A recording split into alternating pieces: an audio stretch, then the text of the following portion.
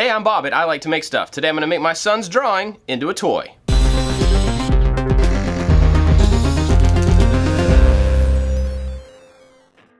Quick note, this project is going to be about 3D modeling and 3D printing, and that's not something that everybody has experience with or access to. But don't click away. You may learn a little bit, and Fusion 360 is a free modeling software that anybody can use, and you can probably get access to a 3D printer at your local library or makerspace.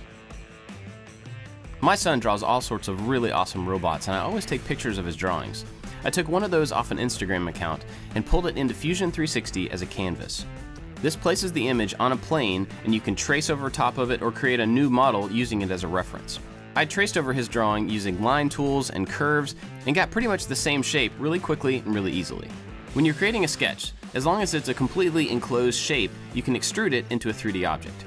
I did this on each one of the sections and made sure to create each one of these pieces as a new body, not joining them together. This gives you a lot more flexibility later on. His drawings are really simple, so there's not a lot of detail to add, but on the face I did go back and trace in the shape of the eyes and the mouth on top of the body that I'd made for the head. I just made these with simple shapes and then used the press pull tool again to push these in from the surface just slightly. Then, to give the whole thing some more dimension, I used the Fillet tool on the horns to make them a little bit more rounded, and the Chamfer tool around a lot of the sections of the body to add a slight bevel. And since I was tracing a drawing, some of the shapes were a little wacky. And by that, I mean that some of these shapes were too small to accept the chamfer that I was trying to put on them. So I did have to go back to the sketch, modify the shape just a little bit here and there to make it all work. And one thing that's really awesome about Fusion 360 is when you modify the sketch, the bodies that were created from it get modified automatically. I also used the chamfer tool to change the shape of the outside of the feet. There were a few places here that looked a little bit too blocky, and the chamfer tool is a great way to fix that. Next, I started looking at how to attach the different parts of the body so that they could move independently. There were some weird overlaps and lines that weren't quite lined up, so I did make some changes before moving on to making the pegs. And for the pegs, I started with drawing a rectangle crossing two pieces that needed to connect. I used the revolve tool to spin that around into a cylinder and made sure that it set in the middle of both the leg and the foot. And once I had the cylinder in the right place, I used it as a tool to cut out its own shape from the foot. This creates a gap in the foot that will accept the cylinder. Then I attach the cylinder to the bottom of the leg, making those two pieces one body. This creates a positive post on the leg and a negative hole on the foot so that they can fit together. And then I did the same process for both of the horns, both of the legs, both of the arms, and the little key, making all the pieces plug into the main body. I exported all those pieces as STL files and brought them into my slicing software where I scaled them up to the actual size that I wanted to print them at. Then it was time to send them to the printer.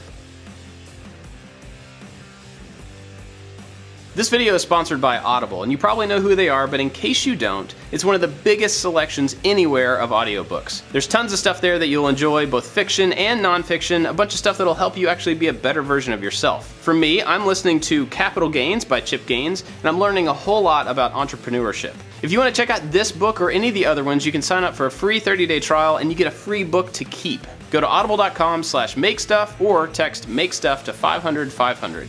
That's audible.com/makestuff or text MakeStuff to 500-500. Thanks, Audible. A couple of printing notes. I printed these high infill, so hopefully they should be tough and will survive some play. I also didn't modify the tolerances on the posts and the holes that they go in. Instead, I decided to do that with sandpaper so that they were a nice tight fit. And given the orientation of these pieces and the holes in them, there was a lot of support material built into the pieces that easily came out. Once I got all that stuff pulled out, I started to be able to snap the thing together, and it had a nice tight fit and held position really well. The joints that were a little too tight just took a little bit of extra sanding to make them move freely. Of course, you could stop right there and just have a cool 3D printed toy, but I wanted it to look less like a 3D printed object, so I started by covering the whole thing with some filler primer. This is a really thick primer that I spray on all my 3D printed pieces, and it fills up some of the space in between the print lines. It's easily sandable to a nice finish, and you can do multiple coats if you need to build up the surface. After I had this all sanded and used a tack cloth to get rid of the dust, I started by spraying certain pieces orange. Then I moved on and did some other pieces white.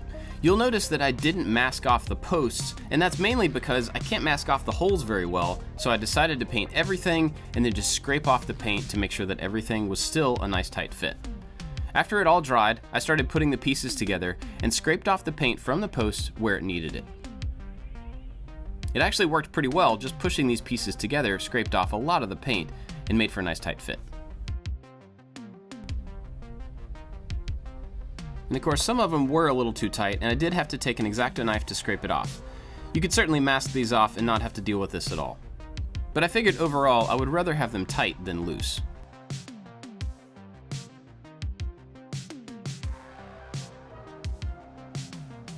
I debated painting a lot of details on this and trying to make it really fun looking, but ultimately I decided to make it look as much like the picture as I possibly could, so I just used a Sharpie to darken in the eyes.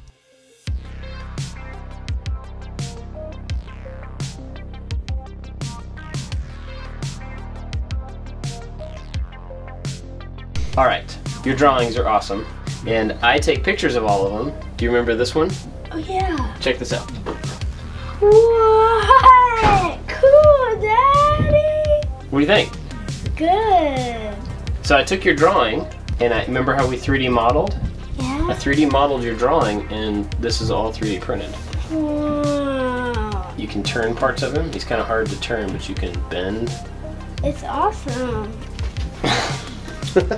Obviously my son was pretty happy with it. That makes me pretty happy with it. You could take this as far as you want. You could add all sorts of articulation and detail and painting, but you know, it's a toy, so it's probably gonna get destroyed. I did learn something that I think is pretty important when putting this together. Some of the posts that I made for especially these arms were really small and are gonna be prone to breaking. So if you do this, make sure that the posts connecting your pieces are as big as they can possibly be just to make them stronger. I hope you like this one. Let me know what you think about it down in the comments. I've got a whole lot of different types of projects that you may be interested in, so check some of those out and don't forget to subscribe. That's it for this one, guys. Thanks for watching. I'll see you next time.